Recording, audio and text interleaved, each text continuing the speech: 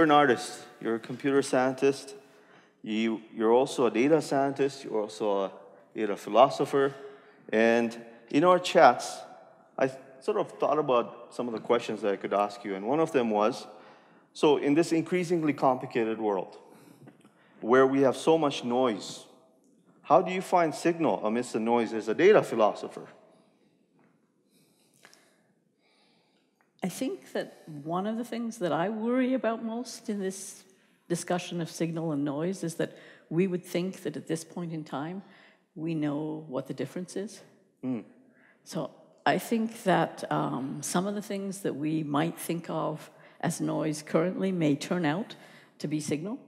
I'm going to have some simple little examples, like in our rare book collection here on campus, there was a book that had a little smudge in the margin.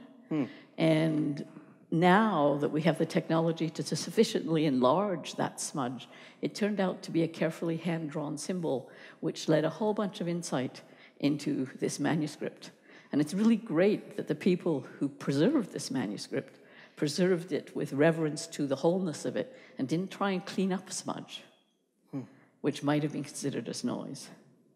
So, like, all the advances that we're looking at in some ways are sort of may not be seeing the full picture, the reality of things. And so that story sort of understates how much we have yet to discover along the way, even about the current state, Yeah, even like our attitudes. There is a historian, Joanna Drucker, who studies how changing attitudes change history, because we see history differently. One of the places that she's famous about studying is the Salem witch trials, and we know we have a different attitude to them now than we did when they were occurring. So as we mature as people, our ideas of what signal and noise may change. Is this idea of sort of language and or technology that only allows us to be able to see what it can at that point in time, and that changes as the technology progresses? Is that what it was behind that smudge along the way? Technology was what made it possible to actually, at this point, re-see into that smudge. That's interesting. So the future looks kind of interesting in some sort of way. And I want to kind of probe a little bit deeper around this notion of a data philosopher. Do we need more of them? And what does that mean to you? Well, you were the first person who used that term. I mean, I don't know. I mean, I kind of thought, oh, maybe, because ever since I've been here, I work with visualization, so I'm always working with data, with all kinds of different people's data. So I'm thinking about data all the time and thinking about how the people who are expert in it are using it and how the people who feel alienated might want access to it. So I think about it all the time. So speaking about data, I mean, it doesn't escape my observation that there's a lot of it out there, and supposedly. What are the challenges and opportunities over time and place in history where in terms of signal versus noise in the context of all this data, big data, small data, data all over? Well, one of the things, so you probably, so now they talk about the data era, and we talk so much about big data, but you kind of get the impression that it's for big science and big industry and big government, because like it's mammoth, and how would we actually access it or understand it? And I think this, you know, like about a couple of decades ago, they talked about the information age, and now they talk about the data era. And I think there's a secret in there. It's because the word information actually by definition means capable of informing us as humans. And the word data means that it's given and that it's the way it is, kind of. And there's nothing in it about that we should be able to understand it. So to me, that's kind of what all my research is about, is can I actually remake that data understandable, not just to machines, but to us as humans. Is this sort of, this feeling of overwhelmingness, I know I certainly have around data, how would I make sense of the world around me? Like, what would be the kind of advice you would give me to try and sort of say, hey, Rahim, when you're overwhelmed in this world, this is how you should navigate some of the data. Well, there's a couple things. And one is that I think, I think there's a sort of historical parallel here that a long time ago we shifted from a bartering society to a currency money-based society. And that was, a much discussed, difficult shift for the general population who didn't at that point have access to what we consider totally normal education now. So it was a difficult shift.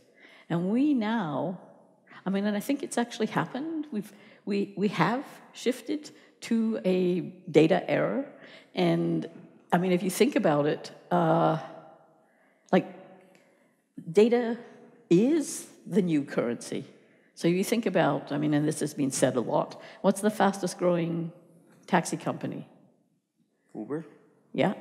And do they buy any taxis? No. Is it about money? No. Was the fastest growing? About money, but yes, they don't buy taxis, yes. Is it, similarly, was the fastest growing hoteling business? Airbnb, yes. And Facebook and Twitter. And the people who are thinking about how to get the data or the information from the right people to the right people at the right time so that it's useful, those are the huge, big things that are making huge, big impact in our economy. And actually, I think almost the younger people that I meet, the younger they are, the more they know that that's what they need to be able to do. They want to be a player in our world now. They need to be able to think in data. And we don't really teach that. We don't teach that in grade school. We don't teach that in high school. We don't really teach it in university, even in computing science. We teach data management, data programming, but how to actually think about moving information around, who has what information, who might want it, when might they want it, so that that all works together, which, as we've seen over and over again, is the secret for huge enterprises right now. We don't actually work with that. And we have actually, in Calgary, we've started the first year data thinking course open to all disciplines to get a basic idea about how to actually think in data. And I hear that our course is subscribed over the limit at this point. Yeah, it's full to overflowing, and they immediately put another one on for the winter, and it's full. So in effect, there are students who are realizing that the movement of that data is where the value add is. Yeah. And at this point, we have middlemen, I guess you used to say, or women, who are the Airbnbs, the Ubers. They're trying to move that data and extracting value out of it at that point in time. Right. And what's the next evolution? To take out that middleman in some ways, and for consumers to connect with data themselves, people to connect with their own data? Yeah, I actually think, another thing, if we take another leaf from history, we as humans have been collecting data for a long time. They have examples of simple visualizations of data from 30,000 years ago, scratched on bones, lunar calendars, things like that, where humans were making sense of the data of their current world. And very much through that kind of way, that's kind of how we became human. And I think it's really important that we don't give up the idea that this data, no matter how big it gets, is our data, and it's for us. It should be, it's about us, it should be for us, and we need to actually insist that we can understand it, that it's humanly interpretable, that providing, like the open data movement, providing access is not just a matter of dumping CSV files some corner of the web that are only understandable for people who have been, studying databases for a while. We need to be able to understand it, to be able to know what is there and what is being collected about us.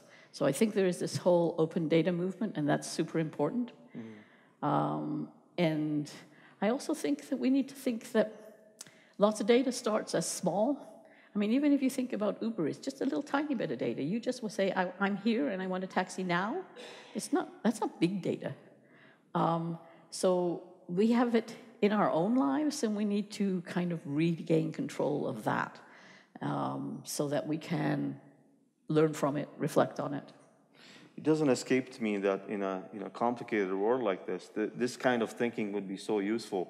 I know for me personally, to try and examine what are the pieces of data that I'm giving out, that I'm part of, that I'm essentially selling for whatever service I'm getting. And it definitely made me think a little bit differently.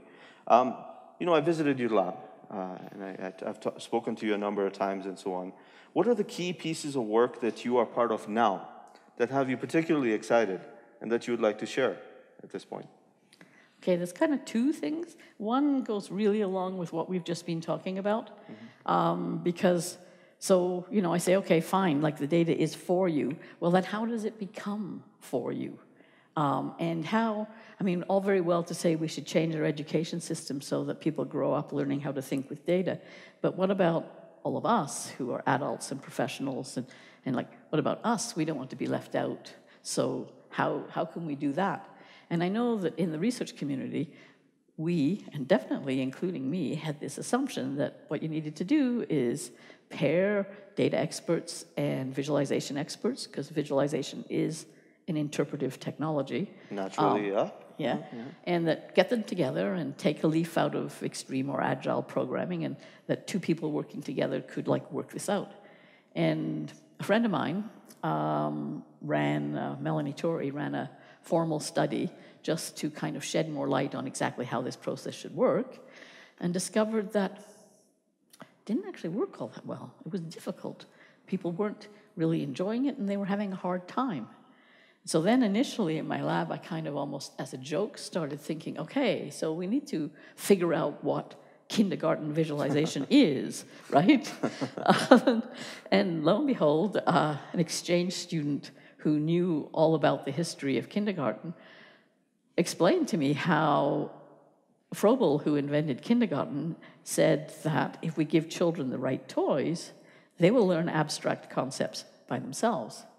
So we thought, well, what about giving adults the right toys? We like to play still. Can adults with the right toys figure out how to do visualizations themselves? And we ran a study with just people from the general population.